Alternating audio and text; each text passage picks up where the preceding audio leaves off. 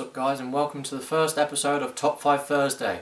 This is a new series I'll be starting where I'll be going through my top 5 most best products, top 5 most interesting things. I'll try and keep it related to tech, however I might change it around a bit and do some odd things here and there. But basically, yeah, this is a new series called Top 5 Thursday, and it will be a weekly series every Thursday, of course. So let's get started with today's series, or today's episode, which is Best External Hard Drives, your top 5 best external hard drives. So first off, unfortunately I haven't put these in any particular order because, in my opinion, they're all good. However, I will let you know beforehand that I have only chosen Western Digital and Seagate to be the featured products in this episode. So let's start off with first the WD My Passport Ultra Portable Drive. Now this is available in 4 different colours, and each colour is differently priced. Now I think this is a negative point from this perspective.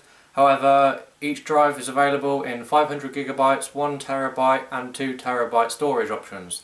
2TB will give you plenty of space and probably more than you'll need for everyday usage. It's got USB 3.0 connectivity, which means faster transfer speeds, and it means you don't require it to be connected to a main socket. It is actually powered off a USB port on your laptop or desktop PC or even tablets nowadays. It is backwards compatible with USB 2.0, so if you don't have a modern computer with a USB 3.0 USB port, you can use a 2.0, and that is plenty, that's fine. However, you will get slower 2.0 speeds and not 3.0 speeds. It features automatic cloud backup, meaning that all your data on device is secured against data loss, and you can have password protection on your device, and hardware encryption means that you can only access the data on your device and no one else can, which obviously gives the data more protection. So you put your password on there, and only you with that password can enter that device and access the files stored on the device. This product starts around £46, somewhere around £46 for the 500GB option. However, like I previously said, the price does vary depending on the colour. So you wanted a titanium colour, for instance, that price would be different if you wanted a black or a blue option there. The product does come with a carry pouch, so you can easily transport it around in your rucksack or whatever bag you have, and rest assured that it will not get damaged because it is in a safety carry pouch. The next product is the Seagate Wireless Plus Portable Hard Drive. This runs off a rechargeable battery, so you don't need to constantly have it connected to the computer or plug it into a main socket. It is charged via USB 3 cable, and that is actually provided in the box with you when you get it. It's wireless, so that obviously means that it can be placed anywhere within your home or anywhere within Wi-Fi range, and you will still be able to access it no matter where it's positioned in the house.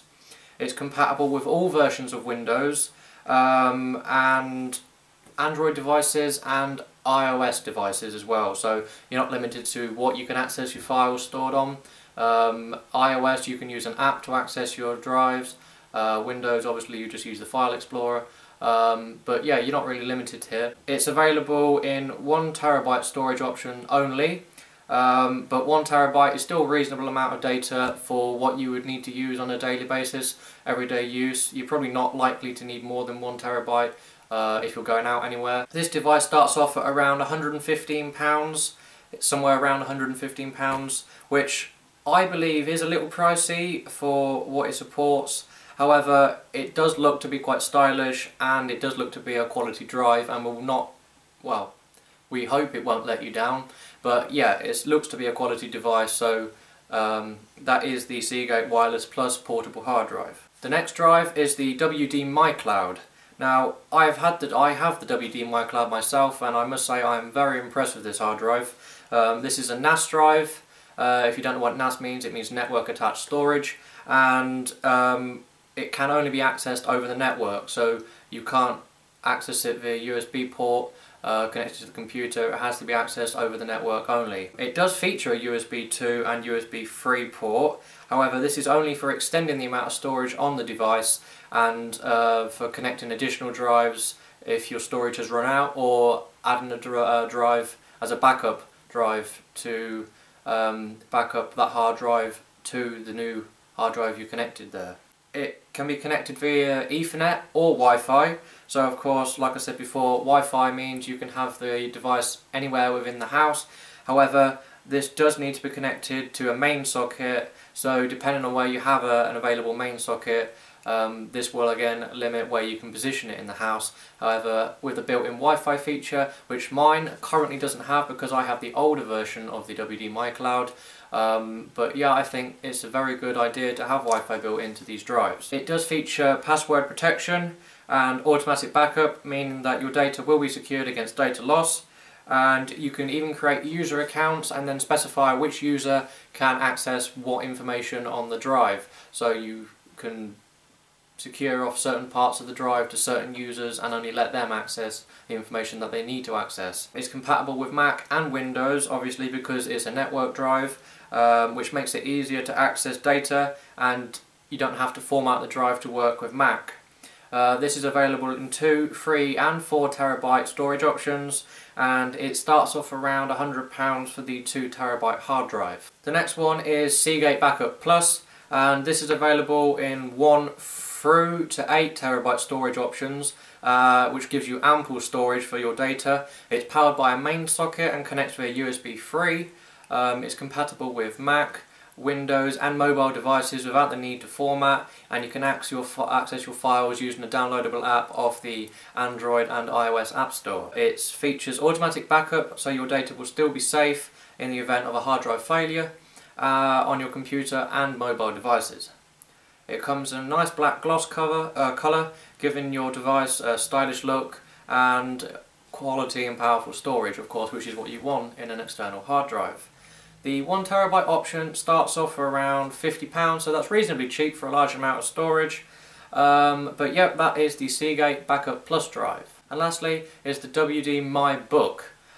This is similar looking to the WD MyCloud, apart from the MyBook is black colour, whereas the MyCloud is white colour. This is available again in 2, 3 and 4 terabyte storage options. This one connects via USB 2 and USB 3, so you're not left out if you have an older computer. It also features automatic backup software that allows you to back up your data locally, or even to Dropbox, which is an amazing feature. However, you do require a Dropbox account for this feature to work. This also allows you to back up your Dropbox to the drive, which is a nice feature to have. It does require a mains adapter to power the hard drive, as well as the USB to access the data. This is compatible with Mac and Windows from XP and above. Like the WD MyCloud, this is also mainly a desktop hard drive, although if you needed to, you could transport it around fairly easily, but this is designed to sit on your desktop and be untouched, really. It starts off at around £100 for the 2 terabyte option, and I think that's really cheap for this product. Like I said, I bought mine, it was reasonably £110, somewhere around there, but this is an older version I have, and it doesn't feature the Wi-Fi, which is a good feature to have. So that's basically it for the first episode of Top 5 Thursday. If you like this episode, definitely give it a like, it really helps. Subscribe for more content. Of course, Twitter, Instagram, all the links are below in the description, and I will see you all in the next week's episode of Top 5 Thursday.